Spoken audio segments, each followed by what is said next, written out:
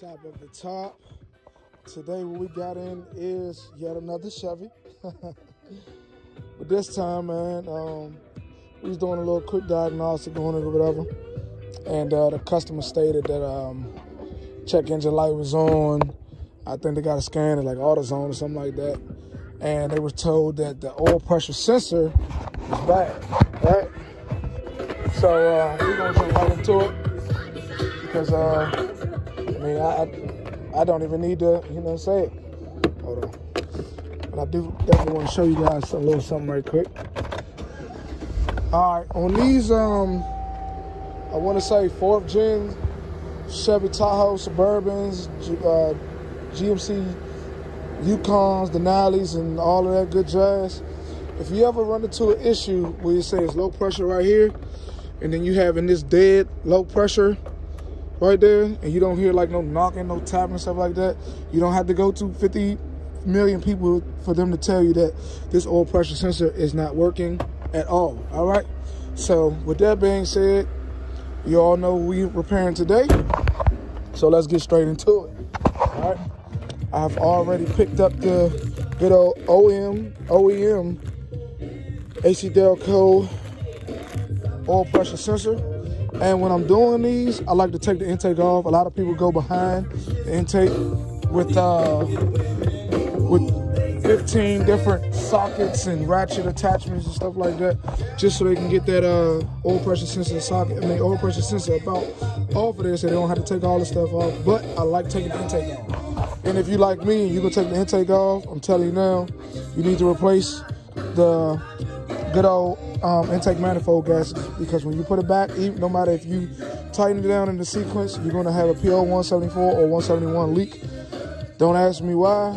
I just don't know. I've taken them back up and inspected and seen if they had cracks and stuff like that to the gaskets, and they usually don't. But for some odd reason, every time I've changed the intake on one of these things, or changed the oil pressure sensor on one of these things, the intake manifold always, it doesn't leak hard, but it's like a little small leak. So with that being said, we're going to go ahead and replace that as well. All right. So let's go ahead and get straight into it. I got the intake up, and I'm gonna go ahead and say it again. A lot of people might, ridicule the videos and things of that nature, but I'm gonna clear something up right now. I'm not a flat rate tech. I work completely for myself, and I can still outrun a flat rate tech when it comes to this type of job, because most of the time people, like I said, they reach around and then they doing all this fiddling and stuff like that. I take the alternator off my way so it's clearance when I'm pulling this intake, and I pull this up, and I like to clean around the intake ports and all that stuff, just because, I like doing clean and efficient jobs, especially when it comes to these Chevys, man, because I know these things like the back of my hand. Intake is up. I'm going to pull it a few more times because we got some stuff caught up in here, and I got to, wiggle it out a little bit, and I can't do that with one hand. So we're going to go ahead and get that out, and then I'm going to show you guys exactly the tool that you're going to need to get that off. And once we get the intake off, once I grab the tool that we're going to need, I'll go in depth about that, and we're going to get this one knocked out. All right, let's go. All right, now, this is why I like to take them off, because you get to see what's going on.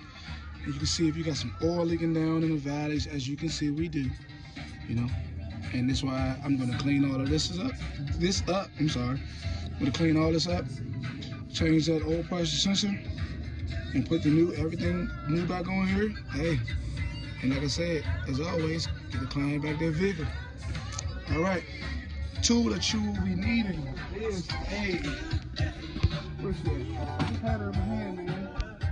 I just had the flipping freaking tool in my hand. All right, there we go. This is an oil pressure sensor socket. All right. As you can see, we have been through a few wars with this thing, if you will. I got this from Advanced Auto Parts. I can't remember the exact dimensions of it, but I will look it up and put it in the description below. I'll take a picture of it, put it in the video like I always do. But, all right, this is what you'll be needing. I believe it's like a 1-inch socket or something like that. But 3/8 drive. First thing first, you're gonna need your flathead screwdriver, pick, or whatever you use to take apart the harness. Just use my thumb and my fingernail. So you want to go ahead and shimmy that back and forth. That comes up. Boop. Then you go ahead and put this socket over top of that. As you can see, snuggle fit. It's never been changed because I can't remove that with my hand. All right, let's go ahead and. All right, that's off. So let's go ahead and inspect that. Oh, one more thing. These 4th gens, 5 3s and 6 O's, they have a filter inside of there as well that needs to be changed. So I'm gonna go ahead and pull this filter out and see if it needs to be changed. If not, I'll just clean it and put it back in there. But let me go ahead and show you guys how to get that out, all right? Hang tight. All right, I typically always use like an old bolt like this. Can't tell you the exact size, but you just screw it in there a few times. And when it feels like it's gonna catch, just put it right up. It's pretty dirty, so we can go ahead and clean that up. But it's not as bad, I've seen worse.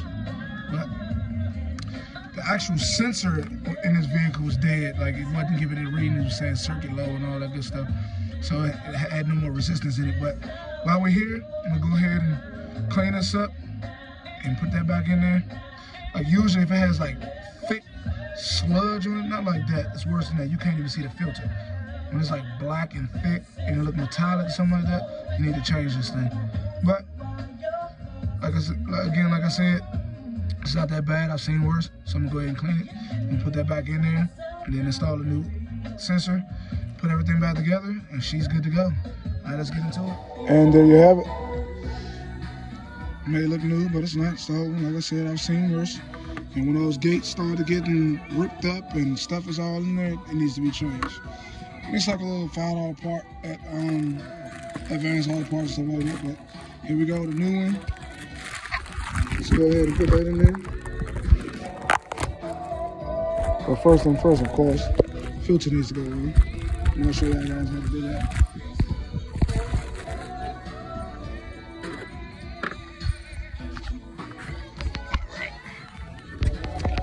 Oh shoot, talking mushrooms. I dropped it. Where did you go? All right, now I gotta come back again because I dropped it. All right, that sucks. Where the hell did you go? God darn it, Dale. All right, I gotta cut the video. I'll be back. I gotta find this damn thing. All right, I'm back. I found it. Drop to the floor. But because it's not metal, you know, couldn't even hear it. All right, loosen up the screw. Like, loosen that screw to like the last turn on there. Put it in there. It's gonna take a little playing around with, but.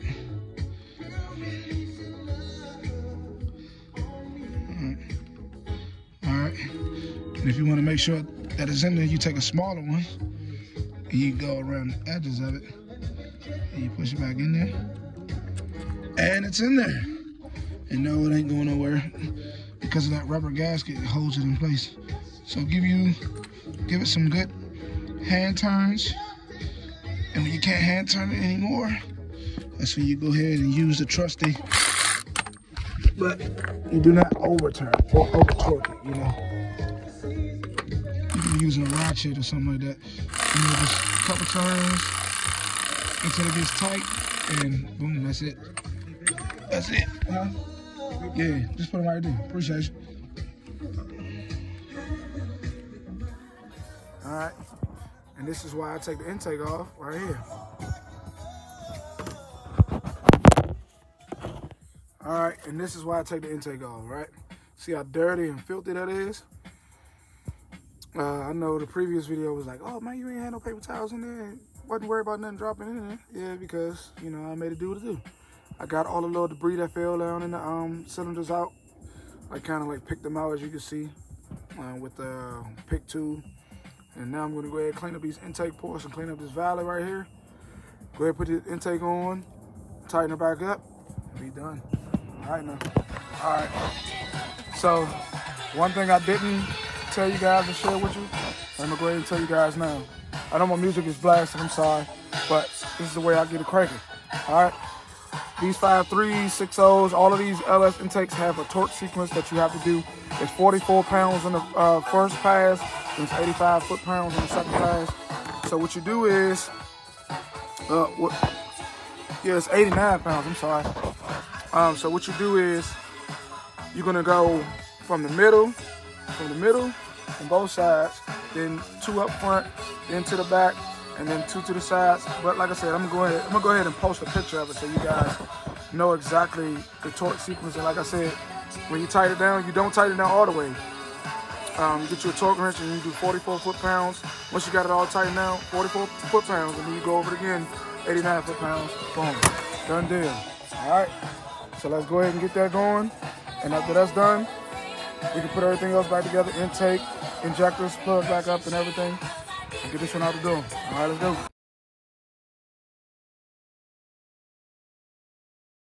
A little bit chilly out here, so as you can see, it went from about 50 up to about 40, 41 PSI. So that tells me everything I need to know. Everything is in working order. We ain't got no smoke, we ain't got no lifter tapping, we ain't got no knocking, none of that. So it's nice and clean and running smooth. So you already know, as I sign off, happy wrenching. Coach K over and out, brother. Band to an 8, yeah. P been eating good, he need Versace on his plate. I got the gram, I dirty dance on Figaro. Out in the D, I move them bitches in the snow. But what you know, I keep it proper, got it locking on the stove. I need about 24 show.